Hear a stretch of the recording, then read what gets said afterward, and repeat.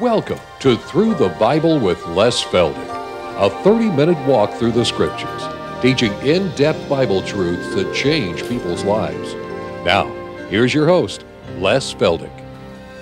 Okay, it's good to see everybody back, and for those of you joining us on television, if you would like to come in for an afternoon of coffee and all the goodies over there, almost like a feast day, isn't it? But just come over to Tulsa on a Wednesday afternoon and you'll enjoy the day. We've got folks today from Oklahoma City, Enid, Texas, Florida. My goodness, I hope I didn't miss anybody. But anyway, we're always glad to have visitors come in and join us. All right, this is a Bible study. We're just going to keep right on going, verse by verse, through Daniel chapter 7. And we've just left off at verse 18. And again, I do want to thank our television audience for all of their kind letters and prayer support and financial support. I can't renege on doing that. All right, verse 18. Again, the saints of the Most High shall take the kingdom. Now, you know, people will just do anything with Scripture and twist it for their own ends. Now, I don't know when it started, but somewhere back in church history, there was a movement abroad called Reconstructionism. And what they were really preaching was that the church would finally take over the world almost by force, militarily, and then be ready to hand it over to God at His second coming or whenever. And as a result of that theology then, two of our favorite hymns, at least they were for me when I was a kid, was Onward Christian Soldiers. Now just stop and think a minute. See how militaristic that is? In the same way with Battle Hymn of the Republic. It is militaristic. And that's not the way God is going to do it. God is going to let the body of Christ fill up. He will take it out. In will come the Antichrist in those final 7 years. And then Christ Himself will be the one that will take the world by force with His wrath and vexation of those final 7 years, especially the last 3.5. So anyway, it's amazing how people can twist the Scriptures to fit their own theology. All right, so enough of that. Now we can move on to verse 19. Daniel goes on, then I would know the truth of the fourth beast, or this fourth empire. Now never lose sight of what I closed with. In Daniel's day, yes, Nebuchadnezzar came in 606 BC. They held forth for 100 years or so. Then came the Medes and the Persians, which is present-day Iran and the part of the world just north of them. Then came Alexander the Great and what we call the Greek Empire. And then that faded away a couple hundred years later. And the Romans came in. And, of course, the Roman Empire held forth then, like I said in the last half hour, until around the 4th or 5th century. And then you have the appearance of Muhammad and the world of Islam. And then they pretty much became the occupiers of that part of the world up until World War I, when the British took over the mandate of Palestine and so forth. But here we would know the truth of the fourth empire, the Roman, which was diverse from all the others, exceeding dreadful, whose teeth were of iron. See, that's exactly the way it was seen in Nebuchadnezzar's dream as well. And his nails of brass, which devoured and broke in pieces and stamped the residue with his feet. Now all that shows is absolute authority of these empires, and this Roman Empire especially, but the revived Roman Empire that's going to appear for the final 7 years of Daniel's 490, which will be coming, maybe not this taping, the next one, that will even be worse than anything that has ever been before, because it is an outpouring not only of God's wrath, but of Satan's, because Satan, as we'll see later, is also a major player, especially in those last 3.5 years. All right, now then verse 20. This is definitely tribulation ground, because the ancient Roman Empire was not associated with the 10 horns and so forth. So whenever you get to 10 horns and 10 crowns, then we're leaping up to those final 7 years. Verse 20. And of the 10 horns, that were in his head, and of the others which came up, and before whom 3 fell. Now, remember, we're talking about nations. We're not talking about some creature with 10 horns sticking out of his head. We're talking about an empire composed of 10 distinct nations and kings and so forth. All right, out of the 10, 3 will disappear. Now, for 30 years I've taught it, and I still haven't found any reason to change, is that I feel these 10 nations will be the original 10 that came out after World War II, and they started with the Club of Rome in 1945. And those 10 nations just moved on up through the years then and became what we now know as the European Union.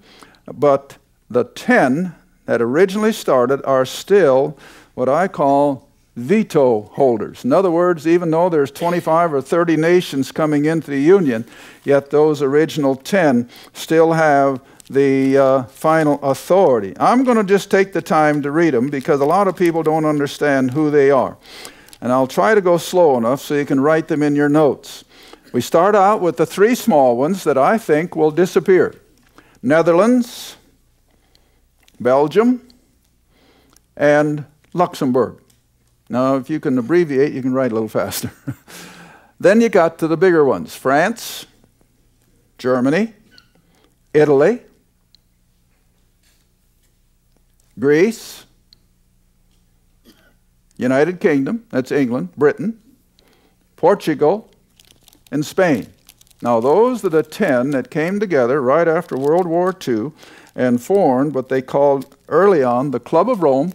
Then it became the European Community, and then now the last few years we call it the European Union. And then a year or two ago they formed their own currency called the euro.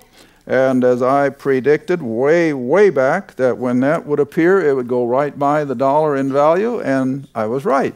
It's gone right on by, and it is now presently, I think, about $1.30 for every dollar. So anyway, here are what I feel. Now, I know there's a lot of different concepts of this end time thing, but this is where I'm still the most comfortable, that these are the 10 original nations of the Western European Union. The 10 horns, and then the 3 that fall away will be those 3 small ones of Netherlands, Luxembourg, and Belgium. And then out of the 7 will come the Antichrist. All right, let's go a little further.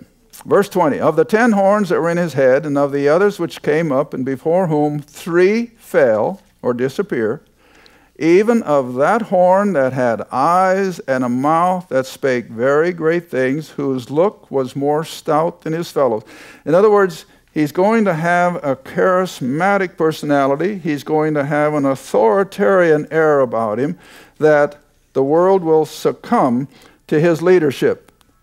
Now remember, he's going to be an ordinary human being, but naturally he's going to be given these things by virtue of God's sovereignty, but also he's going to be empowered later on by Satan himself. All right, now then, verse 21. As he beholds in this image, or in this vision, I beheld the same horn, this man, Antichrist now, the singular, he's come out of the 7.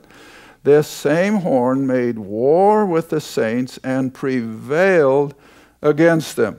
Well, what does that mean? That means that by the time he comes into full world dominion, which will be at least at the middle of the 7 years, he's going to turn on the nation of Israel first, because those are the saints that the Old Testament talks about. The Old Testament knows nothing of Gentiles as saints. That's always Jews. All right, let's just see how the Lord himself, and we'll be looking at this more than once, because I get pounded constantly. Don't ever stop repeating. Jump up with me now to Matthew 24. Matthew 24, and we'll see exactly what Daniel is talking about. How that at the middle of the tribulation, this man Antichrist, the singular horn out of the 10, and he's going to turn on the nation of Israel, and he's going to do everything in his power to totally annihilate them. Now, does that sound so weird and far out? No, they got that guy down in Iran, that's all he can think, is just totally destroy the Jewish people. He wants to nuke them at the worst way possible. But here's what the Lord says. Matthew 24, verse 15. When you therefore shall see the abomination of desolation, that is, when this man Antichrist will go into that rebuilt temple as a result of the 7-year treaty, remember, and we'll be looking at all that over the next several programs. He will go into that rebuilt temple and defile it with some sort of an abominational idol, and it will infuriate the Jews, of course, but that won't do them much good because he's going to turn on them with the idea of destroying every last one of them. All right, now then, drop down to verse 16. Then, in other words, Jesus is telling the Jewish people of that day, when you see this happen, and it's going to be on front page news, how this man has gone up to the Temple Mount and has gone into the temple and done all these things. It'll be on YouTube, and it'll be on the cell phones, and it'll be all over the world. And so everyone will know what's going on. So Jesus tells his Jewish people that when you see this happen, then get out of town. That's the best way I can put it. Get out of Jerusalem. And he says, flee to the mountains, to a place of safety that God will designate, and then let them who are on the housetops not come down to take anything out. Now, we've gone over this before, and I'll probably go over it again. I feel these are the wealthier Jews of the area of Jerusalem, living up in the penthouses of their beautiful apartments. How many of you get the Jerusalem Post? Any of you? Am I the only one? Do you get it? Internet. Okay, do you notice the places that are for sale and for rent? Oh, nothing less than $1 million. Nothing less than $1 million. Most of them are from $2 to $3, $4 million apartments. Not houses with 5 acres like in America. These are apartments. So don't think for a minute there aren't a lot of wealthy people in Jerusalem. Absolutely. And so those kind of people, the Lord says, hey, you may have some things that you just don't want to part with. They cost you a lot of money. Leave it. Leave it and get out of town. All right, now then we come down to the next level of the economic scale, the working people. I don't care whether they're professionals, lawyers and doctors and business people, and the scientists and so forth in their Silicon Valley, or whether it's carpenters or ditch diggers. We're dealing with all the rest of that economic scale where it says who is in the field. Now, I try to help people understand that when you read your Bible, understand that it's talking in the language of that day. Well, now think back 2,000 years. At the time of Christ, what was the occupation of probably 95% of the Jewish people? Farming and herdsmen and orchards. They weren't cosmopolitan. They were agrarian, see? And so that's the language. The same way when you read Ezekiel and all those things, you got to understand that they're writing in the language of antiquity. And so you got to use common sense and put it into the language of today. All right, so to the working class, that whole middle area, let him not return back to take his clothes. In other words, don't worry about a second set of clothes. Why? Because just like when Moses led the people out into the desert for 40 years, what happened? Their clothes never wore out. Their shoes never wore out. Well, it's going to be the same way with this escaping remnant of Jews. They won't need a new set of clothes, and they won't need anything because God's going to provide everything for those final 3.5 years in this place of safety, see? Because after all, I think we looked at this a couple weeks ago, but let's go back again before we lose our train of thought. Come all the way back to Zechariah, the next to last book in your Old Testament, just ahead of Malachi. Zechariah chapter 13. Because we've got to be realists. The book knows what it's talking about. And we have to believe it. Zechariah chapter 13, verse 8. And this is all part and parcel of what Jesus is talking about in Matthew 24 and Daniel is talking about in chapter 7. Zechariah 13, verse 8. And it shall come to pass that in all the land, that is, of all the land of Israel, saith the Lord, 2 parts therein, 2/3, shall be cut off and die. Now you got to remember, the Antichrist is going to be ruthless in killing off the Jews. He's going to spare none of them. But God supremely, sovereignly, is going to spare the third. All right? And so 2 parts therein shall be cut off and die, but the third part, the 1/3, shall be left therein. In other words, God's going to protect them for this purpose. Verse 9, to bring the third part through the fire, that is, of tribulation. Remember when we were back in Daniel and he was cast into the fiery furnace? Remember I told you that that was a picture in type of Israel in the tribulation? That even though Daniel was cast into that raging, fired up furnace, it never touched him because the Son of God was in there with him. Well, it was a picture of this third of Israel. They too will come through the horrors of those final 7 years untouched, all right, because he's going to bring them through it, and as a result, he'll refine them as silver. He will test them as gold is tested, and they shall call on my name. Now, we're going to be talking on that a little later this afternoon, my people and thy people. All right, they shall call on my name, and I will hear them, and I will say, it is my people. God hasn't said that for a long, long time. Already starting with Moses, how did he refer to the nation of Israel?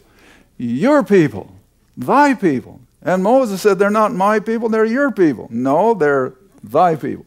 And all the way through Daniel's experience, God says the same thing, thy people. But when it comes to this point in time, at the end of the tribulation, when this remnant of Israel will finally recognize their coming Messiah, then God will say, my people. And that's part of the Jeremiah 31 new covenant. All right, finish the verse 9. And they shall call on my name, and I will hear them, and I will say, it is my people. And they, this 1/3 of Israel, will say, the Lord is my God. Now stop and think. Be aware of the numbers. There are just a little over 15 million Jews on the planet today. They just took a census of it again not too long ago.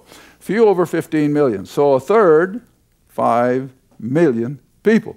That's about the same number that went out of Egypt under Moses. So it's a pretty close parallel. All right, reading on then in Matthew 24. Then he says, verse 1, the next group of people, after you've got the wealthy living in the penthouses, the working class, the middle class, now we come to those who are homemakers and mothers and so forth. Woe unto them that are with child and those that are nursing in those days, young mothers carrying their little ones. Pray that your flight be not in the whither, neither on the Sabbath day, because what happened 3.5 years earlier? As a result of that 7-year peace treaty, Israel was given permission to rebuild the temple. They went back under the law, and they enjoyed that for 3.5 years, a relative time of peace and prosperity. So here's the kickback of it. Now, since they've been under the law, literally, they'll have to hope that this great event won't be on a Sabbath day, and I'm sure the Lord will see to it that it won't be. And so, hope that it won't be on the Sabbath day, nor in the winter. You know, well, a few years ago, we were on a cruise ship on the Mediterranean, and we were supposed to stop at Ashdod, and we couldn't dock because of, man, we had 15, 20-foot waves that whole trip for 2 weeks. I got seasick every day. But you ought to see my tapes of those. We were in one of the ship's little movies, and the ship taped it for us. And when you look at that DVD, not DVD, VHS, we didn't have DVDs then yet. There was a screen behind me because it was a movie theater. And that screen just goes like this. All the way through that whole hour of lecture. How I maintained without tossing my cookies, I don't know. But anyway, we couldn't dock. seas were too high. So we go up to Haifa, and we rearranged our whole schedule so that we could send the buses down to Jerusalem from Haifa so that they could at least tour. Well, they had 14 inches of snow in Jerusalem, see, so we couldn't even do that. Well, all to make the point, when Jesus said, hope that it won't be in the wintertime because they can have 12, 14-inch snowfall in Jerusalem, see? All right, then verse 21. See, this is the whole sum of the matter. For then, beginning with the midpoint of that final 7 years, for then shall be great tribulation. Now, you know, that's why some people feel that the first 3.5 years aren't tribulation. Well, I beg to differ, because, now I'll tell you why I differ when they say that there won't be much harm or danger or death and destruction until the first half is over. Keep your hand in Matthew 24 and come back with me to Revelation chapter 6. Because I've got to make the point. Don't ever think for a minute that it's going to be pie in the sky the first 3.5 and then everything breaks loose. No, the first 3.5 is going to have enough of its own. Revelation chapter 6. And that's after the white horse, the red horse, the pale horse, and the black horse.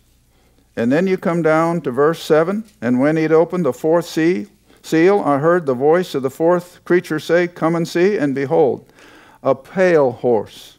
And his name that sat on was Death, and hell followed with him, and power was given over to them over 1/4 of the earth. Now that's speaking of population, not necessarily land area, but over population, because you don't kill land area, you kill people. All right, and here it is. That power was given unto this fourth horse, 1/4 of the earth's population, to kill with a sword, with hunger, death, and with beasts of the earth. Now, if you know your math, what's 1/4 of 7 billion, which is the present day population? Well, my little calculator said 1.75. That's 1.75 billion people will lose their life in the first half. And then is when it really takes off. All right, so back to Matthew 24 again, if you will, because this is from the lips of the Lord Jesus himself, from the Creator God, from the God of glory, and he will not stretch the point. Verse 21 again. For then, at this midpoint of the 7 until the end, for then shall be great tribulation, such as was not since the beginning of the world. Now you remember what that entails. All the judgments and the disasters that the human race faced for 4,000 years up to the time of Christ. But then he leaps ahead, see? He doesn't just say, has ever been, but he looks forward, and through the eyes of the Creator God, he could tell us exactly what it's going to be. And from the beginning of the world to this time, nor ever in the future shall be. Now that tells us that this final 3.5 years is going to be the worst period of human decimation in all of human history. And the world is getting so ripe for it. Don't ever blame God for coming down so hard on the human race. All right, we got 4 minutes left. Come back with me to Daniel. We'll continue on a few more verses here in chapter 7. Verse 21 is what kicked us up to Matthew. I beheld, and the same horn, this man Antichrist, the singular horn out of the 10. And he made war with the saints, that is, the Jewish people.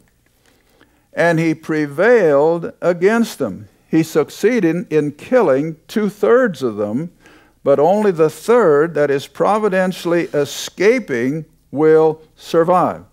All right, now then verse 22. And he holds forth in his rage against Israel until. In other words, God's going to bring an end to it all. And until the Ancient of Days came and judgment or rule was given to the saints of the Most High. In other words, Israel is still going to come back, and under the rule and reign of their Messiah and King, Israel will become the greatest nation on the earth during that 1,000-year reign.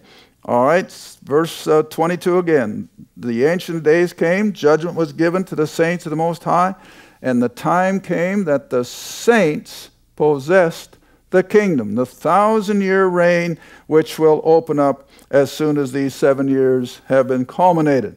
All right, now then, verse 23. Thus he said, the fourth beast, this fourth empire, which is a revived Roman Empire, which is, the world is getting ready for it. This whole, I'm sure, this whole financial debacle is just setting the stage for a world economy, a world currency, which will lead to a world government and a world religion. It's all coming together so quickly. All right, verse 23. The fourth empire shall be the fourth kingdom upon earth, which shall be diverse. It's going to be different from all other kingdoms that have ever been in our past history, and it shall devour the whole earth, not just the Middle East, not just Europe. It's going to be a worldwide government control. All right? And it'll devour the whole earth, and it shall tread it down and break it in pieces. In other words, it's going to be absolutely vicious in its control of the masses. Now, haven't got time. We'll do it in another one. I was going to just show you something from Revelation, but we'll go on for now. Verse 24. And the 10 horns, these 10 little nations, or 10 nations out of which the 3 have fallen, and you got 7 left. The 10 horns out of this kingdom are 10 kings that shall arise. Now that's plain English. They're separate nations under separate governments, but they'll all be brought together, see? And another shall arise after them, and he shall be different from the first, and he shall subdue 3 kings, 3 governments. And I've already stressed who I think it'll be. It'll be the 3 little ones of Netherlands, Luxembourg, and Belgium. All right. Then verse 25, and that'll probably wind us up for this half hour. And he shall speak great words. Oh, he's going to be arrogant. He's going to be self-deifying.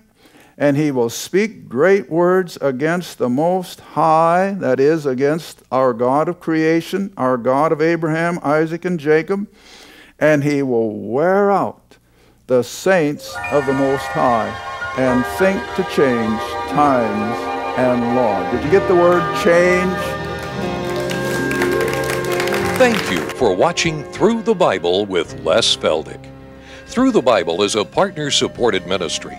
If this program has been a help to your study of the Scriptures and you'd like to see others enjoy the teaching, your support would be greatly appreciated. Write to us at Les Feldick Ministries, 30706 West Lona Valley Road, Kinta, Oklahoma, 74552. Or call 1-800-369-7856. Remember, all programs are available in printed form, audio cassette, and videotape. Be sure to tune in next time to Through the Bible with Les Feldick.